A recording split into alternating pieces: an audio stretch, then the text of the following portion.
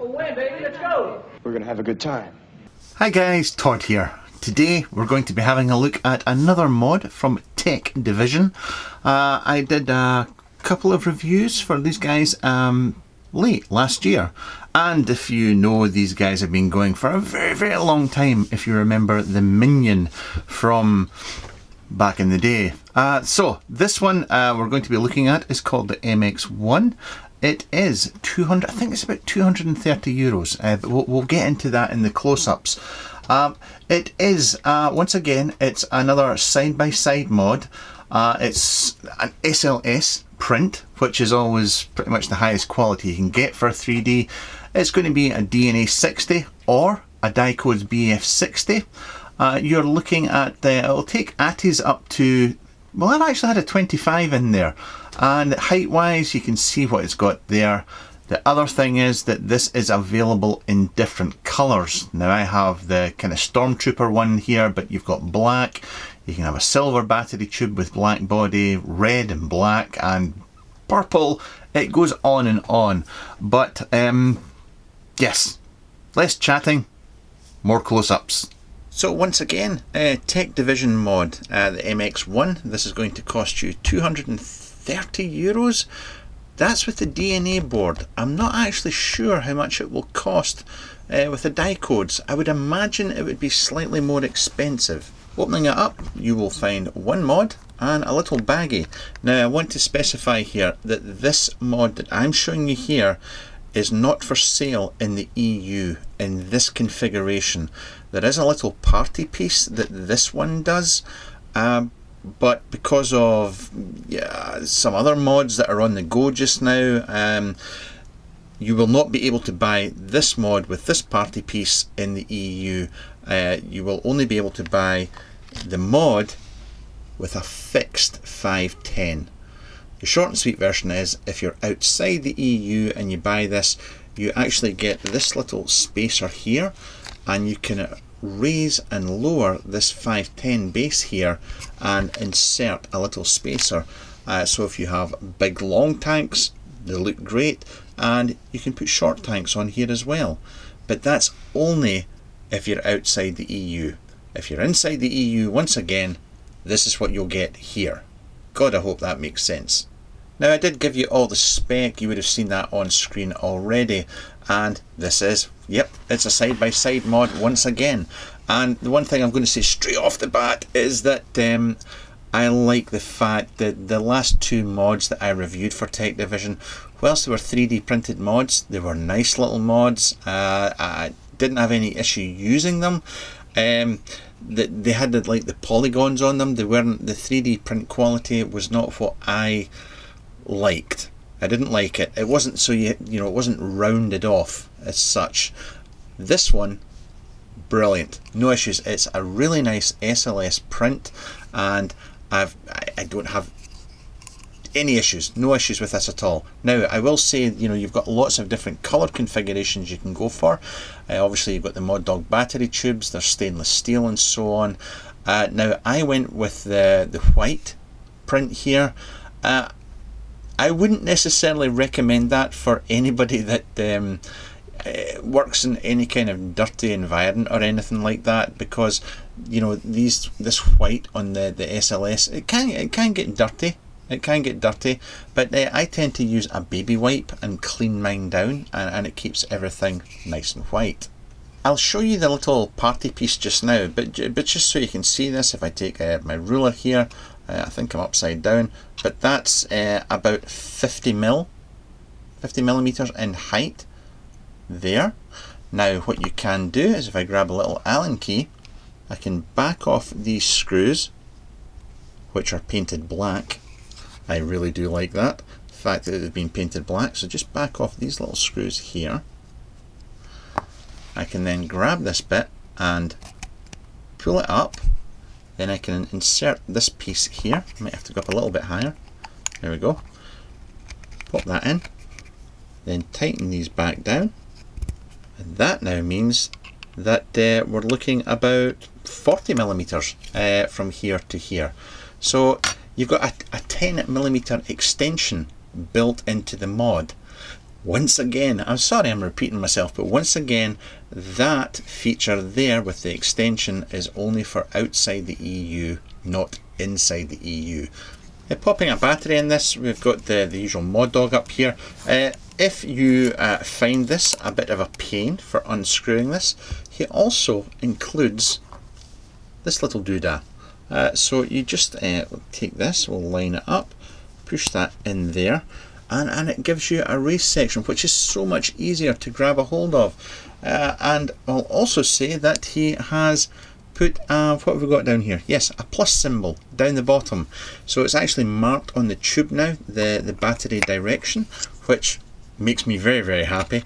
But with this little 3D printed part on here, it just makes it easier for putting battery caps on and off. Give this a click. We have a TEK Division logo, it's the MX1, and it brings up your DNA 60 screen. We have plus and minus buttons on either side, they're nice and clicky.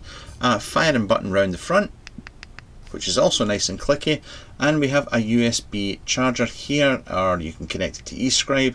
This is a 1 amp charger here, and that is pretty much it for the MX1. I personally really like this. I find it very comfortable to vape with, the firing button in the front. In this configuration, yes, you do need a slightly bigger tank to go on here. It will take a tank up to 25mm in diameter. I'm using a vapor giant here, so if I screw this on, you can see this goes on here no problem. That looks really nice. That looks really nice. Pop it on. This is my my Squape Enduro. This is the 10mm tank extension. You can see how big that is on there. This is the Theatro 22mm, and you can get an idea how this is going to sit on here. Obviously drip tips coming up, but this is with the 5.3mm extension on the Theatro, so you get an idea of what's going to go and fit on here. But that'll do for just now. Let's go back up top.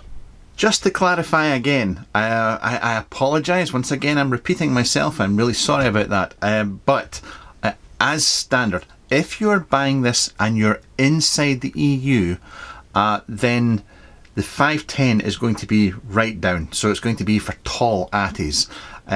If you buy it and you're outside the EU, then you will have the option to put in an extender which will raise the 510, so you can have it up high or you can have it down low. So there you go, and this is just due to vaping politics. We'll say no more about it. Now I do have back on here again, I've got my big vapor giant, and that I really like. I think it's a good looking mod. I like it in the white and black. I will say, and this, if you've ever had a 3D printed mod with white on it, they do get dirty pretty quick. They really do. I've used acetone in the past, just a little bit of acetone and a baby wipe, and just clean it down periodically, and it tends to keep it quite clean. But yeah, the white ones will get dirty quick. You've got lots of colours to choose from. You've got the Dicodes board, or you've got the DNA 60 board. I'm not sure. Once again, I think it'll be more expensive for the Dicodes. Pretty sure it will be. But yeah, we'll have a quick vape.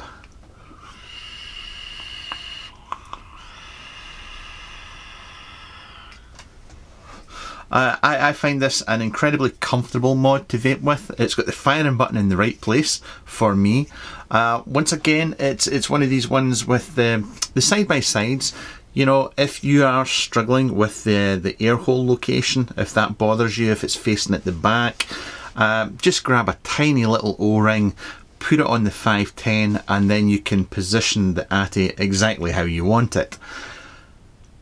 I like the fact that he's put this bit in up here as well. It makes it really easy to undo the battery cap at the top, but being the Mod Dog tube, it's not really that great a hassle taking the battery cap off.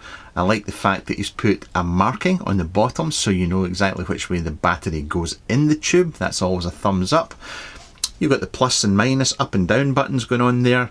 The only thing for me, and this is purely down to the individual, I vape with my right hand all the time, so vaping like that, I wish the screen was on this side. If you're left-handed, it's not a problem. You can see the screen every time you vape. But being right-handed, I don't. So it's not a huge deal, because with side-by-side mods, I tend to set my power setting on the DNA60, hold the plus and minus, and lock it in. So I know exactly what I'm firing at anyway. I really like this one. And I like the fact that he's got the print down. God, I sound like an old man trying to be cool.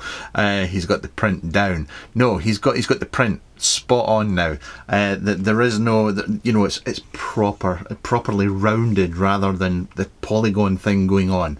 So a big thumbs up from me in that respect. I like this. I really do like this. Can't say much more than this. I really like this. Once again, Milo's been around for a very long time, the TEK Division guys. You'll find them, they usually hang out in the Facebook group, Side by Side, SBS. You'll find a lot of information there. They also have their own website, TEK Division. You can actually go along and buy these mods. You don't have to wait for weeks and weeks and join lists. They're there. And that's it. That's all I've got for you on the MX1 from TEK Division. Milo, as always, thank you for sending this on. I got this free to review, to show off to you. And thank you to you for watching once again.